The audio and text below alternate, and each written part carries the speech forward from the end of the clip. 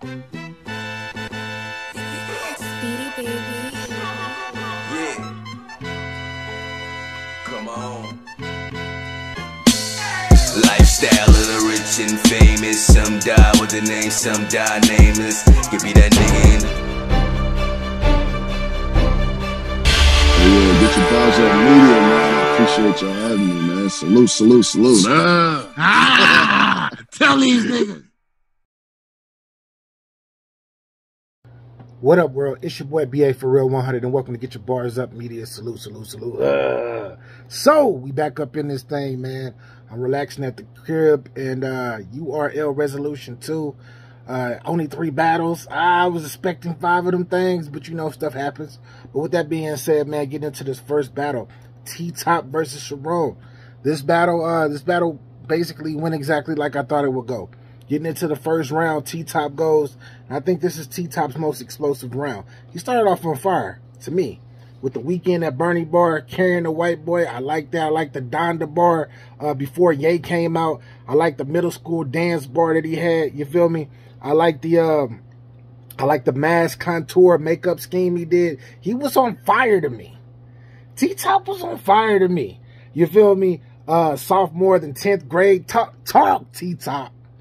I wish I would have had all of this energy the whole battle. But hey, with that being said, I scored T-Top 17 points in that first round. I think his first round was powerful to me. I really liked this first round. He was talking, and I was feeling what he was saying. You dig? Transitioning to Charron. Charron was nice in that first round too. He had his little rebuttals. He had his middle school dance rebuttal. I like the white boy. I like the white people dance. I like how he did the R.I.P. Mike P.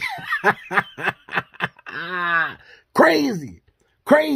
I like the Anderson Paak bar. You feel me? Top was the only option. I like how he went into that. Like, he was on fire. He was on fire too that first round. But if I had, I scored Charron 15 points this round. I think that he did. It's a debatable round, but if I had to get somebody this round, I'm definitely gonna edge it to T-Top. I think T-Top just had a little bit more, but both of them did well that first round. Transitioning to that second round, T-Top this round, I believe he was light to me. He was light to me, and it's cool because he was talking more to Smack. You feel me? More than he was to Charron. But I like his Norman Bateher bar. I love his dance with the devil choreographer. I like that. That was fire to me. The new trick dangle a cracker, that was fire. That was fire to me as well. Crack eggs in a basket. He was talking. But it was a bit light to me. I'm not gonna front. It was a bit light to me. I scored T-Top 10 points in the second round. 10 points. Transitioning to Charron, I think that this was Charron's best round. His second round was probably the round of this whole entire battle. Well, it was compared to what my notes say. But I love the your girl sucking HD. Mine has a PhD. Talk. I like the White Knight bar. I love the Antichrist bar.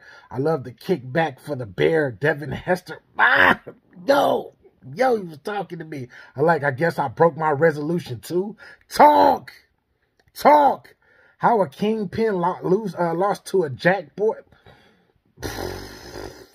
I like this bar. Paid a man named Johnny to put dang in his mouth.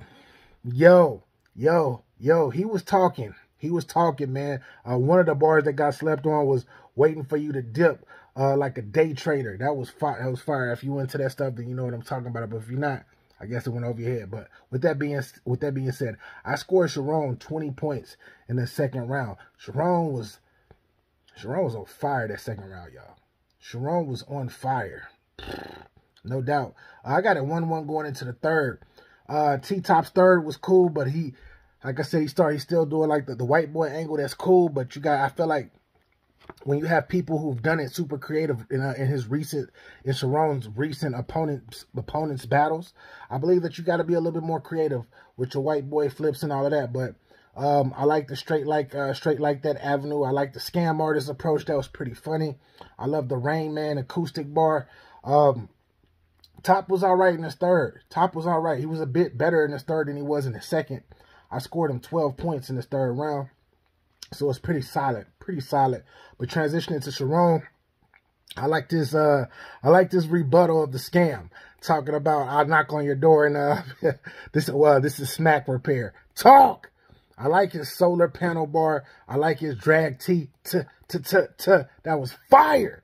I like his Rain Man. I like his Rain Man. Can't count me out bar. I like his he was on strike for 12.5 minutes. Fire, fire. Mixed with facts. I like his falling off stage. Shows that you're not a stand-up guy. Charron was talking, y'all. I scored Charron in the third round. I scored Charron 16 points. I think that this was a solid battle. Very, very solid battle. Have I seen better versions of them both? Yes. But with that being said, it was a good back and forth.